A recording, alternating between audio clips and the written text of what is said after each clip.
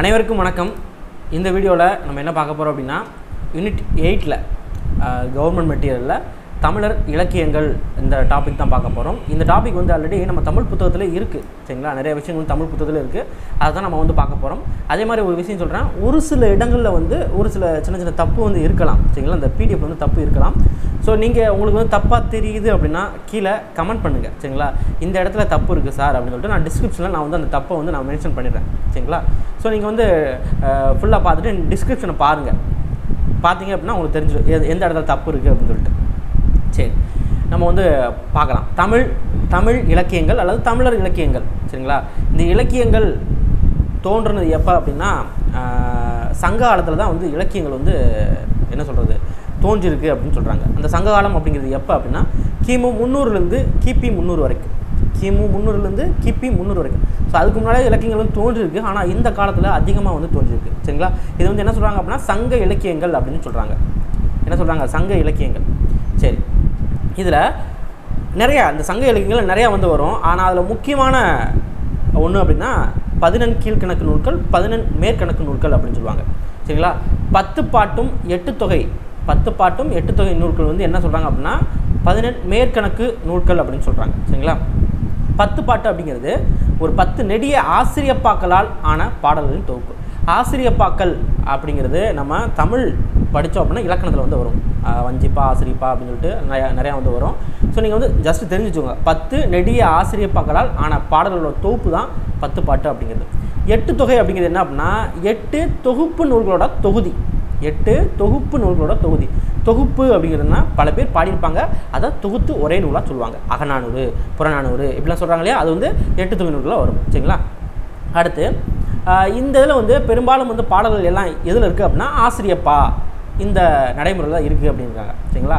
14 மேற்கணக்கு நூல்களில் அகம் புறம் அப்படின்னு சொல்லிட்டு 2 வகையாக வந்து பிரிச்சுருக்காங்க. அகம் சார்ந்த நூல்கள், புறம் சார்ந்த நூல்கள். அகம் அப்படின்னா உள்ளம் அப்படின்னு அர்த்தம். புறம் அப்படின்னா வெளித்தோற்றம், அதாவது வெளித்தோற்றம் அப்படின்னா வீரம், கொடை, இதை பற்றி பேசுகிறது என்ன அப்படின்னா இந்த புறம் அப்படிங்கிறது.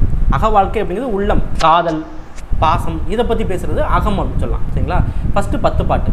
ஸோ 10 பாட்டு நூல்களில் பாதி நூல் வந்து ஆற்றுப்படை அப்படிங்கிற ஒரு இலக்கிய வகையை சார்ந்தது அப்படிங்கிறாங்க.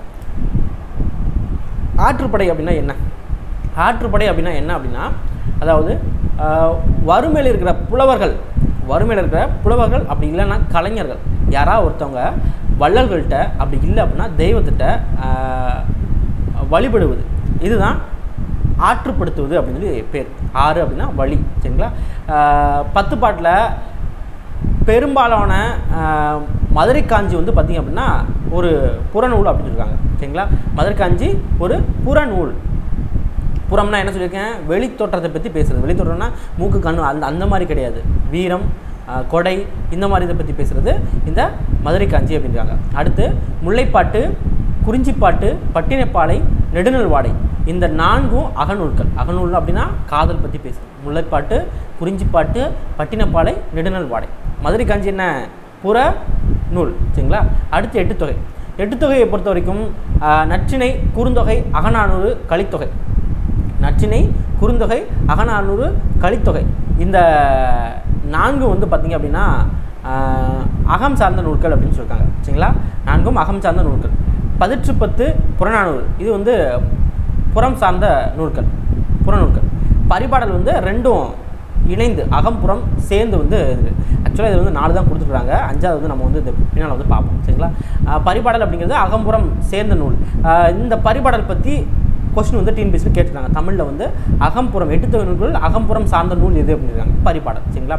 8 தொகையோட மொத்த பாடல்கள் எண்ணிக்கை எவ்வளோன்னா 2381 அப்படின்னு சொல்கிறாங்க. பாடிய புலவர்கள் 473 அப்படிங்கிறாங்க, சரிங்களா? அடுத்து 10 பாட்டு நூல்கள் என்னென்ன? இந்த பாக்ஸ் தான். நீங்கள் இதுக்கு மேலே படிக்கலாட்டாலும் பரவாயில்ல, இந்த பாக்ஸ் வந்து படிச்சுக்கோங்க. திருமுருக ஆற்றுப்படை இயற்றியவர் அப்படின்னா நக்கீரர்.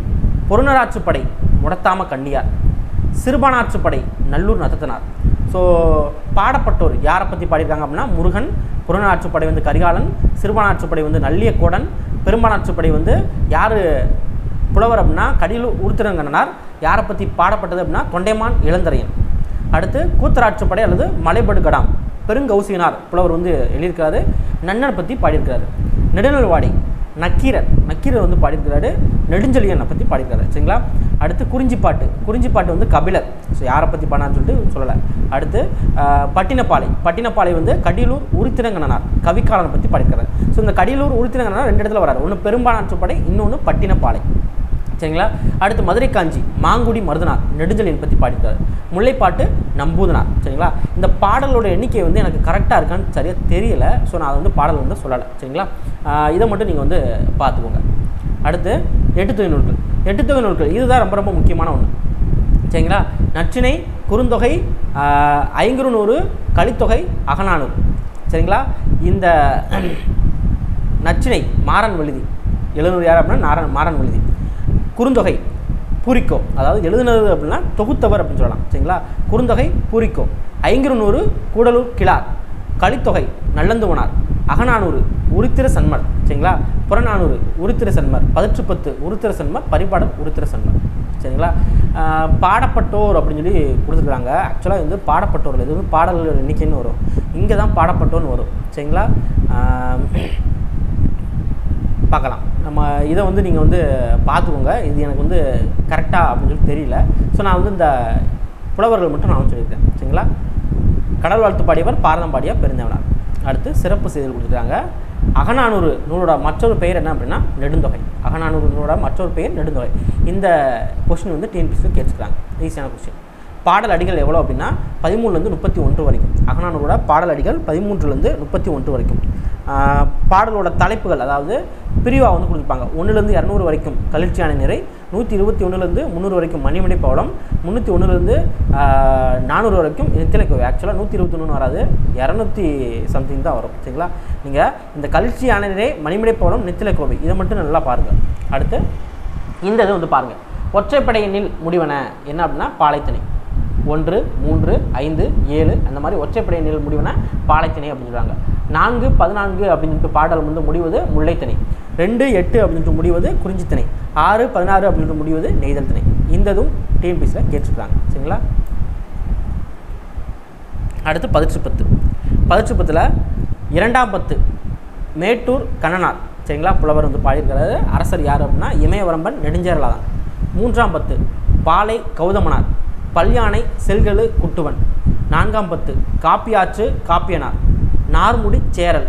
5ஆம் பத்து பரணர், கடல் பிறகோட்டிய செங்குட்டுவன்.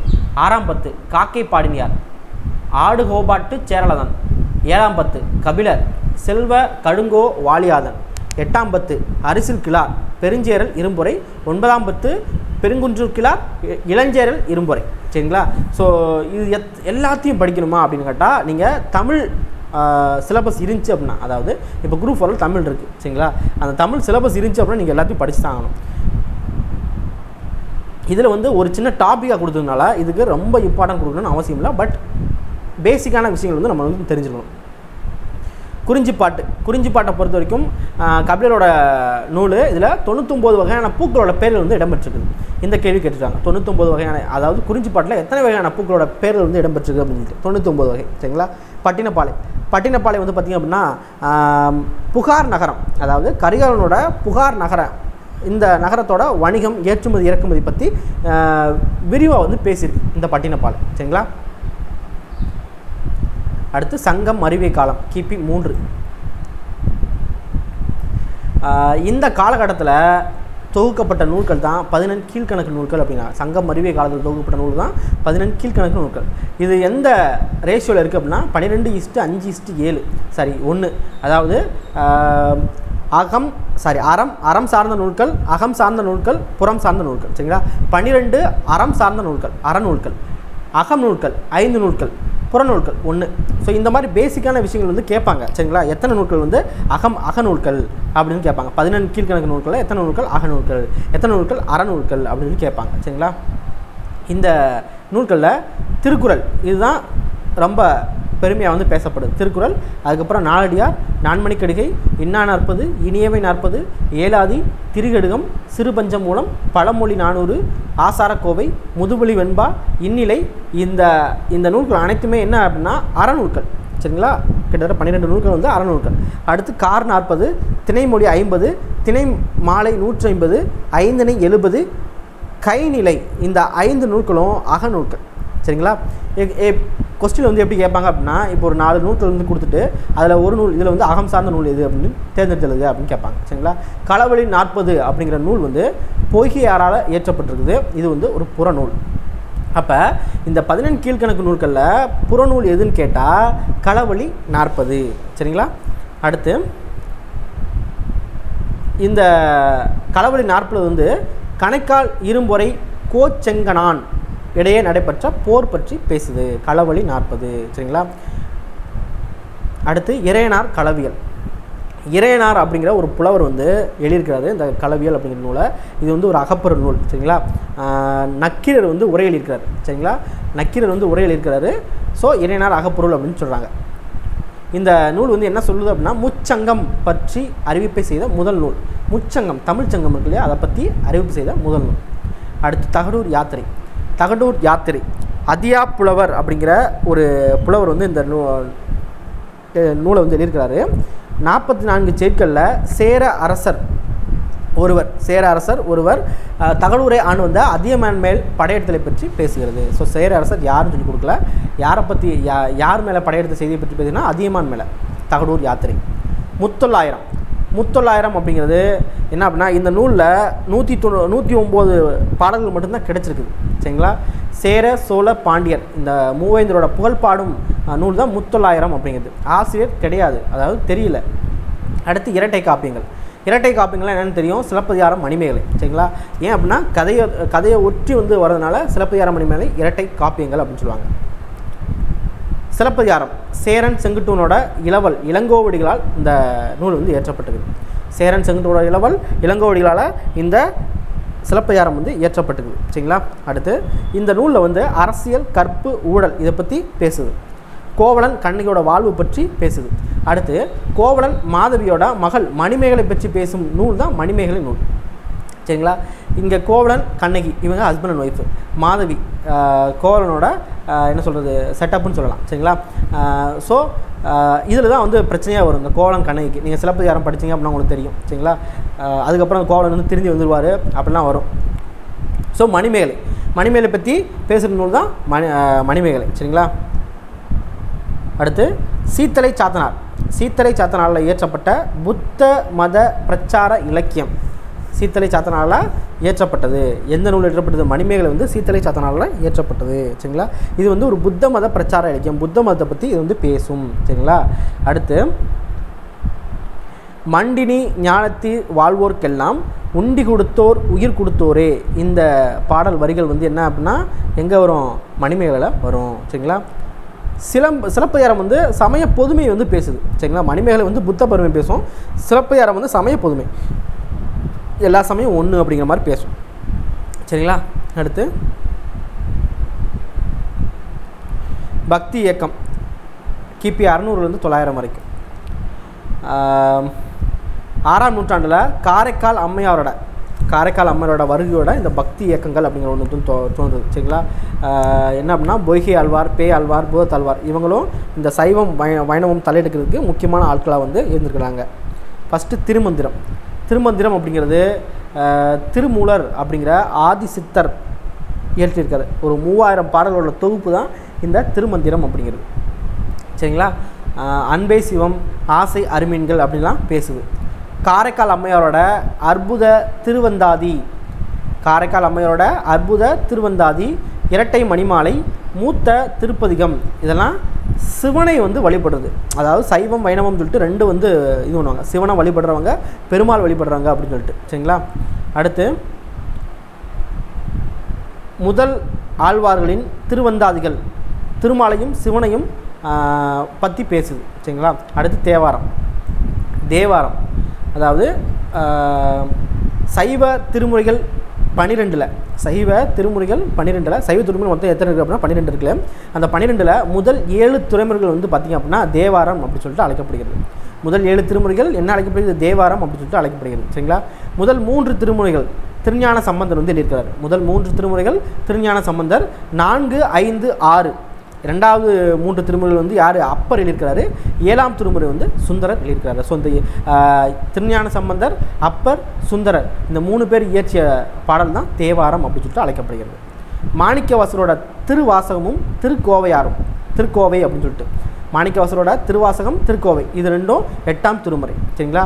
அடுத்து திருமாளிகை தேவர், கருவூரார் முதலிய 9 ஒரு 9 பாடிய திருவிசைப்பா வந்து 9ஆம் திருமுறை. சரிங்களா. அடுத்து திருமுறை திருமந்திரம் 10ஆம் திருமுறை. திருமந்திரம் எத்தனை திருமுறை? 10ஆம் திருமுறை. இந்த கேள்வி வந்து கேட்டுக்கிறாங்க. சரிங்களா. அடுத்து காரைக்கால் அம்மையார், பட்டினத்தடிகள் போன்றோரின் பாடல்கள் வந்து 11ஆவது திருமுறையாக இருக்குது. 63 நாயன்மார்கள் 9 தொகையேடுகளின் வரலாறு பேசும் அப்படின்னு சொல்லியிருக்காங்க. பெரிய புராணம் சேக்கிராலால் இயற்றப்பட்டது. இதுதான் 12ஆம் திருமுறை. திருமுறையை தொகுத்தவர் யார் அப்படின்னா நம்பியாண்டார் நம்பி. சரிங்களா. அடுத்து 4000 திவ்ய பிரபந்தம். 4000 திவ்ய பிரபந்தம் இந்த நூல் வந்து நாதமுனிகளால் தொகுக்கப்பட்டிருக்குது. இவங்க எல்லாமே வந்து 7, 8, 9ஆம் நூற்றாண்டில் வாழ்ந்தவங்க. சரிங்களா. பெரியாழ்வார் கண்ணன் குழந்தையாக்கி தாளாட்ட அவர்கள் ஆண்டாள் ஆரங்கனை காதலனாக வரித்து நாச்சியார் திருமொழியும் திருப்பாவியும் பாடுகிறார். யார்? பெரியாழ்வார். சரிங்களா. அடுத்து திருவாசிரியம், திருவிருத்தம், திருவாய்மொழி, பெரிய திருவந்தாதி இதெல்லாம் வேதம் சார்ந்த நூல்கள் அப்படிங்கிறாங்க. அடுத்து நம்மாழ்வாரோட சீடர் மதுரகவி ஆழ்வார். சரிங்களா. இந்த மதுரகவி ஆழ்வார் வந்து தன்னோட குரு நம்மாழ்வாரை இறைவனாக நினச்சி பாடுறார். அடுத்து நந்தி கலம்பகம். நந்தி கலம்பகம் வந்து ஆசிரியர் யாருன்னு தெரியல. சரிங்களா. கலம்பக நூல்கள் முதன்மையானது எதுன்னு கேட்டால் நந்தி கலம்பகம். சரிங்களா. தெல்லாறு எறிந்த 3ஆம் நந்திவர்மன் மேல் பாடப்பட்ட சுவை மிகுந்த நூல் தான் இந்த நந்தி கலம்பகம். எந்த இந்த கேள்வி வந்து கேட்டுறாங்க, எந்த அரசனை பற்றி நந்தி கலம்பகம் வந்து பாடுது அப்படின்னு சொல்லிட்டு 1, 2, 3 அப்படின்னு கொடுப்பாங்க. 3ஆம் நந்திவர்மன். 19ஆம் நூற்றாண்டில் பூண்டி அரங்கநாதர் இயற்றிய கச்சி கலம்பகம் காஞ்சியின் பெருமையை பற்றி பேசுது. சரிங்களா. அடுத்து பாண்டியரை பற்றி பேசுது. சரிங்களா. பாண்டியன் நெடுமாறனை பற்றி புகழ்ந்தது. கோவை நூல்களில் இதுவே முதல் நூல் பாண்டிக்கோவை. சரிங்களா. கோவை நூல்களில் எந்த நூல் முதல் நூல் அப்படின்னா பாண்டிக்கோவை. பரணி அப்படிங்கிறது இந்த கலிங்கத்து பரணி இருக்கு இல்லையா, அந்த மாதிரி தான். சோழ மன்னன் குலோத்துங்கன், கலிங்க மன்னன் அனந்த பத்மன் இவங்க பற்றி பாடுறது தான் இந்த பரணி அப்படிங்கிறது. சரிங்களா. அதாவது இந்த போரில் வெற்றி பெற்றது இருக்கு இல்லையா, வெற்றி பெற்றது தோற்கடிச்சது, இதை பற்றி பாடுறது தான் இந்த பரணி அப்படிங்கிறது. சோழனின் தளபதியாக விளங்கும் கருணாகர தொண்டைமானின் வெற்றியை புகழ்ந்து ஜெயங்கொண்டார் பாடிய நூல் தான் இந்த பரணி, கலிங்கத்து பரணி அப்படிங்கிறது. உலாவை பொறுத்த வரைக்கும் சேரமான் பெருமான் நாயனார் இயற்றிய திருக்கைலாய ஞான உலா தான் முதல் நூல் அப்படிங்கிறாங்க. இவர் வந்து இந்த சேரமான் பெருமான் நாயனார் வந்து சுந்தரரோட தோழர். சரிங்களா. சேர அரச மரபினர். சரிங்களா. அடுத்து மூவர் உலா, சோழர்கள், குலோத்துங்கன், விக்ரமன், 2ஆம் ராசராசன் இவங்கள புகழ்ந்து வந்து பாடப்பட்டிருக்கு இந்த உலா அப்படிங்கிறது. தூது அப்படிங்கிறது என்ன அப்படின்னா நெஞ்சு விடு தூது அப்படிங்கிறது சைவ சமய சான்றோர் ஏற்றிருக்காங்க, யாருன்னு சொல்லி கொடுக்கல. அடுத்து சொக்கநாதர் வந்து அழகர் கிள்ளை விடுதூது ஏற்றிருக்காரு. அடுத்து பெயர் அறியா புலவர் இயற்றிய தமிழ் விடுதூது சிறந்த தூது நூல் எதுன்னு கேட்டால் தமிழ் விடுதூது. சரிங்களா. அடுத்து காப்பிய காலம். பாரதம் பாடிய பெருந்தேவனார் அப்படின்னு சொல்லிட்டு ஒன்று இருந்திருக்கு அப்படின்னாங்க. அதாவது பாரதம் அப்படிங்கிற ஒரு நூலை வந்து பெருந்தேவனாரை பாடியிருக்கிறாரு. சரிங்களா. பெருங்கதை, ஸ்ரீ புரான், சீவக சிந்தாமணி, சூடாமணி, வளையாபதி, குண்டலகேசி, நீலகேசி இது எல்லாமே சவண பௌத்த முனிவர்களால் இயற்றப்பட்டது. மணநூல் இந்த கேள்வி வந்து கேட்டுறாங்க. மணநூல் என்று அழைக்கப்படும் சீவக சிந்தாமணி திருத்தகத்தேவரால் இயற்றப்பட்டிருக்குது. மணநூல் என்று அழைக்கப்படும் நூல் எது? சீவக சிந்தாமணி இன்னொரு பெயர் என்ன அப்படின்னு கேட்டுக்கிறாங்க. சரிங்களா. அடுத்து குண்டலகேசி அப்படிங்கிறது புத்த மத காப்பியம். கம்பன் காவியம். ஸோ கம்பன் காவியம் அப்படின்னா என்ன? கம்பராமாயணம் தான். வால்மீகியோட ராமாயணத்தை தமிழில் தழுவி எழுதினவர் தான் கம்பர். சரிங்களா. அதுதான் கம்பராமாயணம் அப்படின்னு சொல்லிட்டு. நம்ம தமிழில் வந்து என்ன சொல்லுவாங்கன்னா ராமாவதாரம், இது வந்து ராமதாரம் இருக்குது, ராம அவதாரம் அப்படின்னு சொல்லிட்டு வரும். சரிங்களா. அடுத்து 6 காண்டங்கள் வந்து இருக்குது. இதில் என்ன சொல்லுது அப்படின்னா பிறன்மனை நோக்காமை, உலக சகோதரத்துவம் பற்றி விரிவாக பேசுகிறது. பிறன்மனை அடுத்தவங்க விட்ட பார்க்கக்கூடாது அப்படிங்கிறது தான். சரிங்களா? அடுத்து ஔவையார். ஸோ ஔவையார் அப்படிங்கிறவங்க ஒரு நல்லா வந்து எளிய முறையில் வந்து பாடல் வந்து ஏற்றுவாங்க. சரிங்களா? திருக்குறள் வந்து இருக்குது. திருக்குறளை நிறைய பேர் வந்து புரிஞ்சிக்க முடியாது, படித்தவங்களாலே புரிஞ்சிக்க முடியாது. ஓ இதுதான் அர்த்தமாக அப்படின்னு புரிஞ்சிக்க முடியாது. ஆனால் இந்த ஔவையார் இயற்றிய பாடல் வந்து எல்லோரும் வந்து புரிஞ்சுக்கலாம் அப்படிங்கிறது தான். இவங்க வந்து ஒரு எளிய நூலாசிரியர் அப்படின்னு சொல்லலாம். சரிங்களா? ஆத்திச்சூடி, கொன்றைவேந்தன், மூதுரை, நல்வழி இது எல்லாமே இவங்க வந்து பாடிக்கிறாங்க. சரிங்களா? அடுத்து இலக்கண நூல்கள். நிகண்டுகள் வரிசையில் சூடாமணி, பிங்களம் திவாகரம், காயாதசம் இதெல்லாம் அகராதிகளாக இருக்குது. சரிங்களா? தொல்காப்பிய வழிநூல் நன்னூல் வந்து பவனந்தி முனிவரால் இயற்றப்பட்டது. தொல்காப்பியம் ஒரு இலக்கண நூல், நன்னூல் அப்படிங்கிறது ஒரு இலக்கண நூல். சரிங்களா? அடுத்து தண்டியலங்காரம் அப்படிங்கிறது ஒரு இலக்கண நூல். அடுத்து காவிய தர்சம் அப்படிங்கிறது வடமொழி நூலோட காவிய தர்சம் அப்படிங்கிற ஒரு வடமொழி நூலோட ஒரு வழிநூல் தான் இந்த தண்டியலங்காரம் அப்படிங்கிறது. யாப்பருங்கல காரிகை இதெல்லாம் பாட்டிலக்கண நூல்கள். சரிங்களா? நல்நூலை தொடர்ந்து நேமிநாதம், வீர சோழியம், வச்சநந்தி மாலை இது எல்லாமே இலக்கண நூல்கள் அப்படின்னு சொல்லிட்டு ஞாபகம் வச்சுக்கோங்க. அடுத்து சமய நூல்கள். ஸோ சமய நூல்களில் அருணகிரிநாதர் இயற்றிய திருப்புகழ் வந்து இருக்குது. ஸோ பாட்டெல்லாம் இருக்குது. திருப்புகழை பாட வாய் மணக்கம் அப்படின்னு சொல்லிட்டு பாடலாம் இருக்கும். சரிங்களா? இது யார் எழுதியிருக்காங்க அப்படின்னா அருணகிரிநாதர் வந்து எழுதியிருக்காரு. சரிங்களா? அடுத்து குமரகுருபரர் வந்து மீனாட்சி அம்மை பிள்ளைத்தமிழ் வந்து எழுதியிருக்காரு. சரிங்களா? குமரகுருபரர் மீனாட்சி அம்மை பிள்ளைத்தமிழ், நீதிநெறி விளக்கம், சகலகலா வள்ளி மாலை இதெல்லாம் பாடியிருக்கார். அடுத்து சித்தர்கள் பொறுத்த வரைக்கும் 14 சித்தர்கள் வரிசையில் வந்து இருந்துருக்காங்க. திருமூலர் ஆதிசித்தராக அறியப்படுறார். திருமூலர் ஆதிசித்தர். சரிங்களா? அடுத்து சித்தர்கள் பற்றியும் தமிழில் கேள்வி கேட்டிருக்காங்க. அகத்தியர், குதம்பை சித்தர், பாம்பாட்டி சித்தர், அழுகுனி சித்தர், போகர், கடுவெளி சித்தர் இவங்கெல்லாம் புகழ்மிக்க சித்தர்கள். சரிங்களா? அடுத்து சைவ சித்தாந்தம் திருவுந்தியார் தேவநாயர் எழுதியிருக்காரு. சிவஞான போதம் மெய்கண்டார், சிவஞான சித்தியார் அருள் நந்தி சிவம், சிவப்பிரகாசம் உமாபதி சிவம், உண்மை விளக்கம் மணவாசம் கடந்தார். இதிலிருந்து கேள்வி வந்து இதுக்கு முன்னால் கேட்டதில்லை. அடுத்து தஞ்சை கோவை அப்படிங்கிறது பொய்யாமொழியார் வந்து ஏற்றிருக்காரு. இது வந்து அகப்பொருள் நூல். அடுத்து உரையாசிரியர்கள். நக்கீரர் வந்து இறையனாரோட கலவியலுக்கு உரை கண்டார். சரிங்களா? அடுத்து இளம்பூரனார் தொல்காப்பியம் முழுமைக்கும் உரையை எழுதியிருக்கிறார்.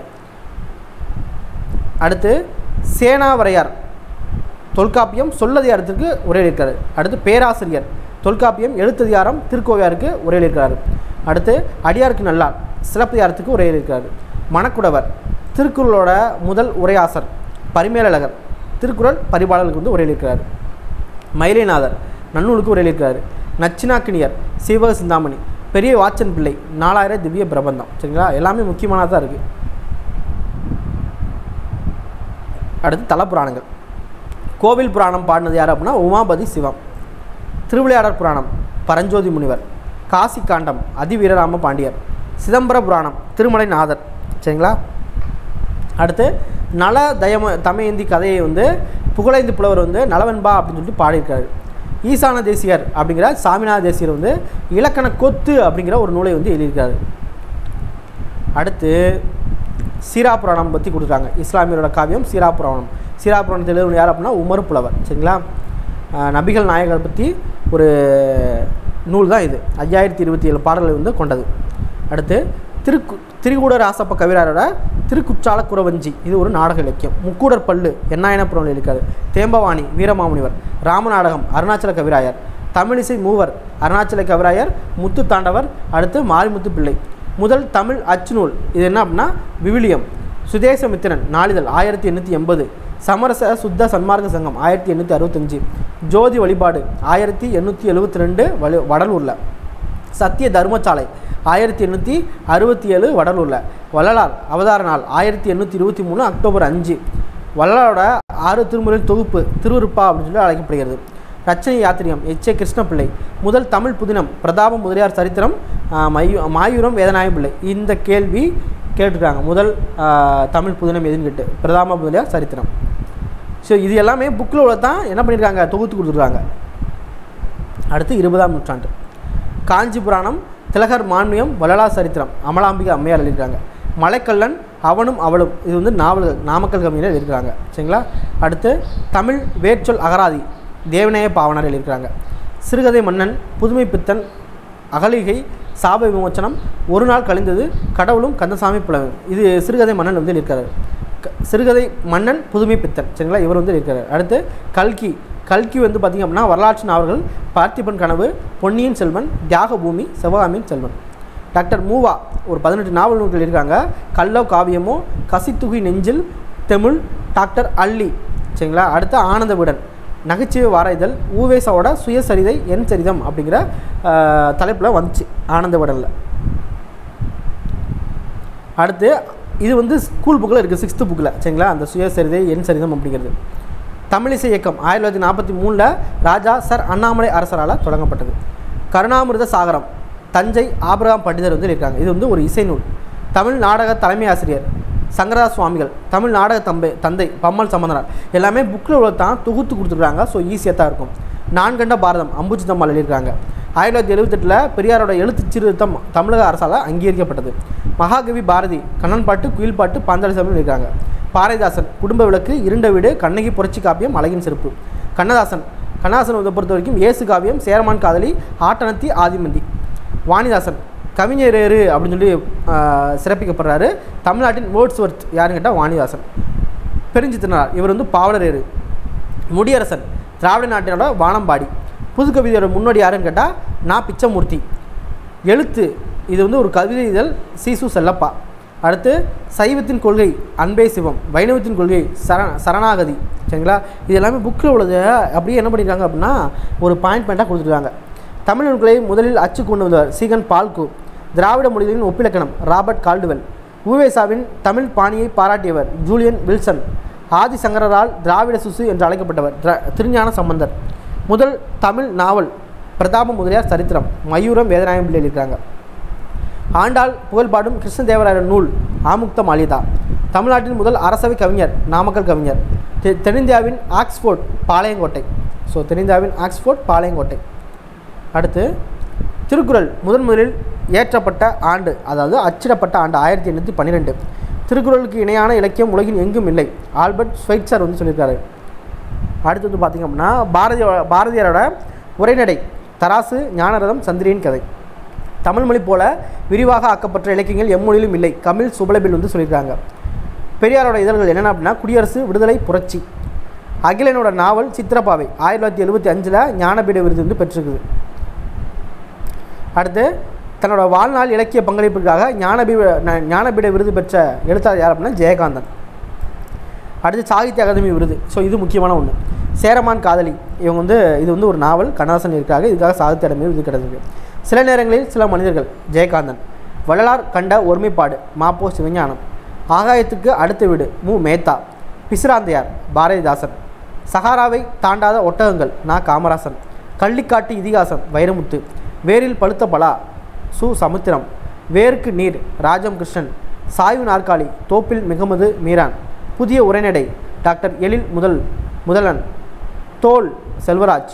அஞ்ஞாடி பூமணி. நிலம் பூத்து மலர்ந்த நாள் பி.வி. ஜெயஸ்ரீ. இது எல்லாமே சாகித்ய அகாடமி விருது பெற்ற நூல்கள். ஸோ அடுத்து ஒரு நாகரிகத்தின் பயணம் சிந்துவெளி முதல் வைணவம் வரை ஆர் பாலகிருஷ்ணன் அப்படிங்கிறவங்க எழுதியிருக்காங்க. சரிங்களா. ஸோ இந்த பாடம் வந்து இதோட முடிச்சு. எல்லாமே ஆல்ரெடி தமிழில் இருக்கிறது தான் தொகுத்து வந்து கொடுத்துருக்காங்க. ஸோ ஈஸி தான். இதில் ஏதாவது தப்பு இருந்துச்சு அப்படின்னா கீழே மென்ஷன் பண்ணுங்கள், நான் வந்து கரெக்ட் பண்ணிக்கிறேன். நன்றி.